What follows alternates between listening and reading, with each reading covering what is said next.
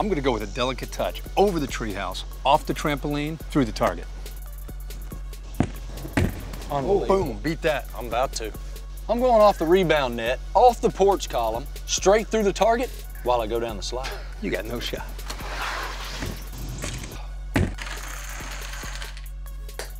The Eckridge $1 Million Challenge is back. Enter at EckridgeFootball.com for your chance to win. Where's the wind?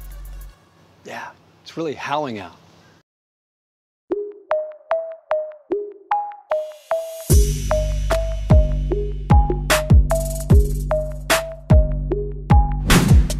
Welcome in, along with Eric Eager. I'm Steve Palazzolo, and this is the PFF College Top 25, brought to you by Eckridge, the official smoked sausage of the college football playoff.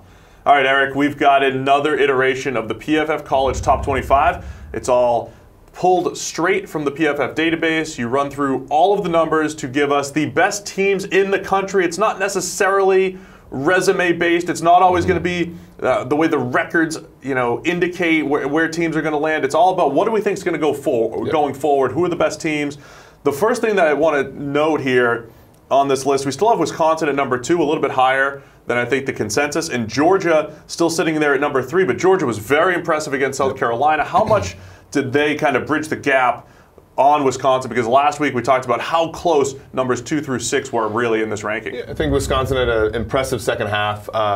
Be that as it may, Georgia did, beat a top 25 team in our minds pretty handily, and so they did rise in their rating. They're not quite, eclipsing Wisconsin, but they're a team that I think we're very high on here at 3.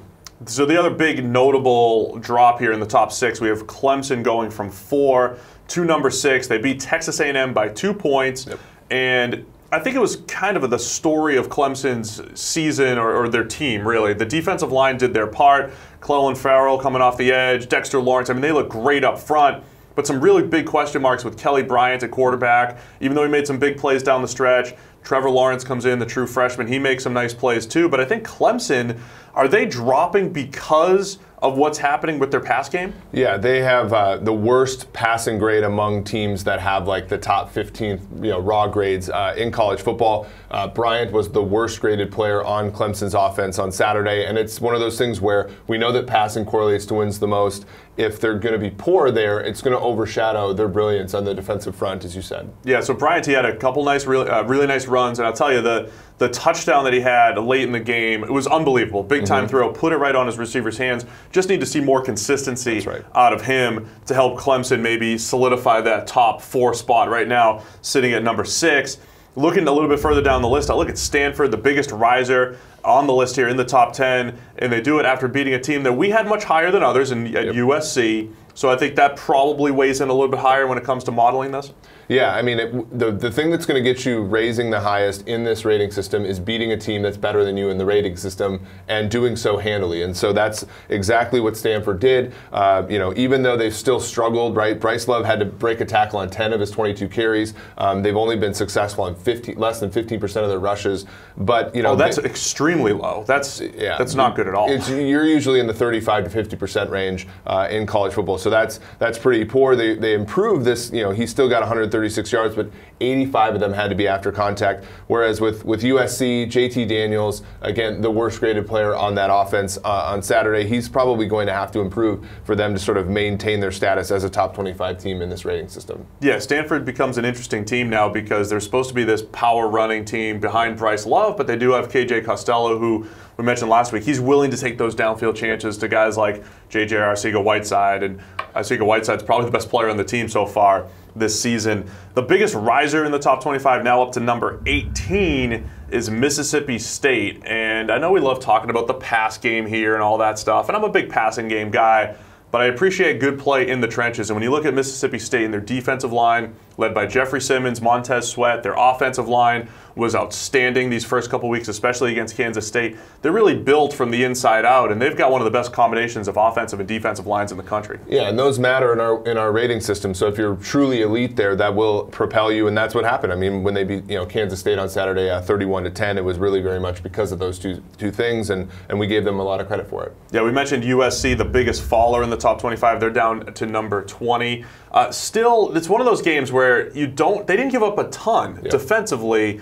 Does that go overlooked sometimes? It feels like a game where they didn't really have a chance in the second half. You know, they had a few opportunities early, but when it comes to the defense keeping them in a game, is that going to keep USC sneaky, lurking around this top 25 the entire season? I do think so. I think, you know, they gave up 17 points to Stanford. That is pretty impressive, right? Given the aforementioned things that you said about their offense.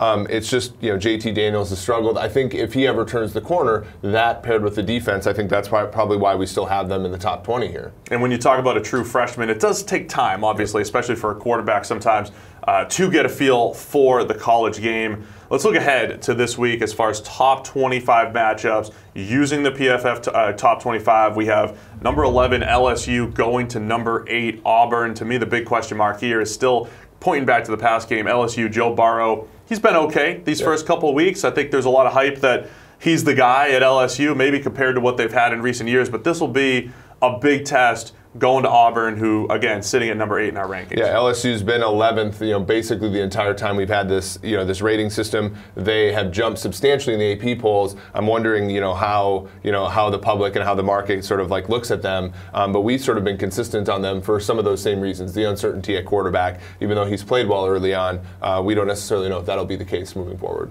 Boise State's going to be taking on Oklahoma State. Boise at 16, Oklahoma State at 13 in our rankings. This will be a fun little test because we've always had Oklahoma State a little bit higher in all of our early polls compared to, say, the AP. Boise State looks like the old Kellen Moore Boise State Broncos the other night, over 800 yards of offense against UConn. Brett Rippon is a senior. He's always been a really highly graded quarterback, right now over 90 in our grade. So Boise State looks like this old Boise State team ready to make a move. Yeah, this will be a big test. I think if you look at this game just, from the AP's perspective, you probably would favor Boise State, but from our rating system, you probably would favor Oklahoma State. And so, this is a place where we really get to test our rating system here. So now the other game is Ohio State against TCU, number 5 against number 19. Ohio State, how far can they jump here? I know it's tough. You can't just run all the math in your head, but Ohio State at number 5 against a number 19 team, they can make a massive jump if they win and win handily in this one. Yes? Yeah, a convincing win would put them, given what happens, ahead of them, could put them into the top 2 to 4. So